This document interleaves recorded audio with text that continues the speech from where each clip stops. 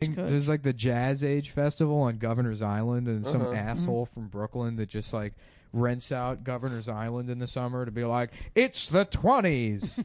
And then, he dresses, he's got like a dumb mustache. Well, I love it. Yeah, no. I think it's terrific. Yeah, and then they go around and they sing like that old dumb jazz music where, like in like Boardwalk Empire or any of those like 20s bass thing, there's always like a party where there's like the gayest person they had back then, which was a guy that just sang songs at Prohibition era parties. Every gay guy was good at singing. They'd be like, "Oh, I can't wait to meet you on the trolley, ding dong," like those guys.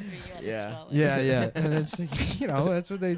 So all the songs were about back then is the trolley and guys named Jelly Roll. Anyway, it's so funny how any song that's like.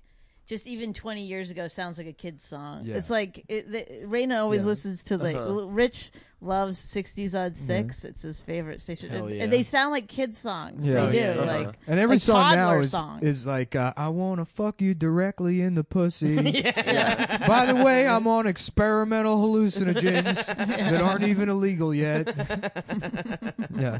It's like every new popular like SoundCloud rapper or whatever they've got tattoos only on their face, and they're addicted to like whatever comes out of lithium-ion batteries and crack them open. There's a guy named Blueface right now who just talks about his penis all the time. It's pretty cool.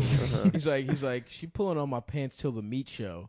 Yeah, right, bitch. Welcome to the meat show. That's his big cool. lyric. Nice double entendre. Wait, he rhymed meat with meat. Meat show with meat show. Oh, yeah. That song that's like.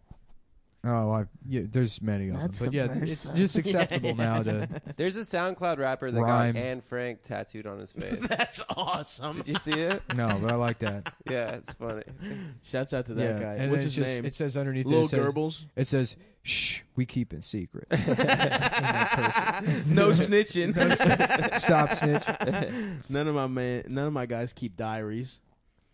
Damn. Yeah, rap used to be like rap from 30 years ago was all like nursery rhymes, basically. Yeah. Yeah, one to the left, one to the right. This way, that way. Hey, I'm all right. Hey, I'm the The meanest thing they would say was like, "You're a clown." Yeah. Now, Rapper's Delight's the funniest song because it's like 35. It's 35 minutes long. The first part is about like bringing women to motels and like they're like, "Bitch, I got a Buick. You don't like that? Well, guess who's got a Toyota Tercel?" Like they just name shitty cars. Yeah. And the Hotel Motel Holiday Inn. yes. Yeah. And if your girl starts acting up, meaning if your girlfriend doesn't like that you don't even have an apartment to fuck in, you have to go to motels, you could probably just fuck her friend. She won't have a problem with that. And then halfway through the song, it's like, it's just like, now I'm going to bring my man Big Hank on. And then this other guy comes on. He's like, when your friend's mom is bad at cooking? They're like, all right, where's he going with this? And it's like, I guess it's just 5 minutes of that. That was just it. Well, the Sugar Hill Gang wasn't even like good at rap. He was manufactured. Just some people were like, "Oh, I know some black guys in Jersey." No, that's literally what happened. Yeah, they were like the actual good rappers were in was like a guy, the this Bronx. rap stuff is really popular. They're gonna sell a ton of gold records. Let's cash in on it, boys.